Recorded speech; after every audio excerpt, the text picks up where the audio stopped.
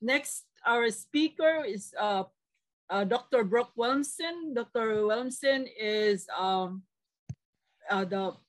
senior lecturer at the School of Development Studies in the School of Humanities and Social Sciences at Global University, Australia. She's the director of the Master in International Development and convener of the Major in Sustainability and Development. She has been mainly working in China, but is quite also involved in research in West Africa, Southeast Asia, and Australia. Dr. Brooke, can you take the floor? Yeah. Thank you for that, Professor Emma. First, I want to say congratulations to Professor Emma and to APSA for this wonderful conference. And I want to congratulate Dr. Ravagos, De Fiesta, Dr. C, and Madam Wiponthama on their wonderful presentations and their deep commitment to the collection and analysis of rich empirical data. So these studies, I think, can offer important new information to inform preparation, adaptation, and transformation in relation to climate change. And I really appreciate that Professor Borio's team are really focused on these three tranches of response to climate change.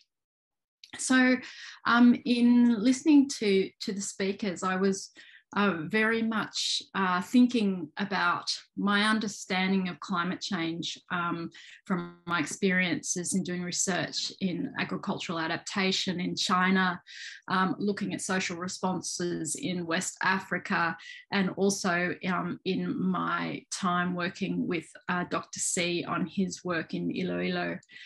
I was struck by how Dr. Ravagos' study looked at the formal and informal households, and how she has demonstrated how we can't approach climate change research in a silo, nor consider it a new and burgeoning area for researchers. So there's a long history of disaster and poverty alleviation studies around the world, particularly in the Philippines. And climate change research really sits at the confluence of all these past studies. So there are multiple entangled drivers, impacts, and responses that we need to consider when talking about vulnerability to climate change. And these cannot be identified as purely a result of or a response to something that is particularly just climate change. So we need to build on all this past work and learn from it and engage with it. Dr. De Fiesta's fabulous study of social vulnerability highlights the entangled attributes that contribute to social vulnerability. And when I was listening to Dr. Fiesta speak, I was wondering about how social vulnerability is produced. What are the historical, political, and institutional drivers of all of these characteristics of social vulnerability? Does dependency, for example, which was one of the attributes that Dr. De Fiesta's study looked at, does it have deep historical roots in colonialism in the Philippines? And are these vulnerabilities then reproduced through contemporary political and institutional inequalities and biases? And finally, Dr. C's work that I'm very, before I get to, we'll go to Dr. C's work now. He highlights the highly political nature of climate change adaptation, and he gives us the hopeful example of the Homeless People's Federation of the Philippines. And we can see here how this organisation created spaces for political capability through voice, participation, and empowerment, through which people engaged with the resettlement.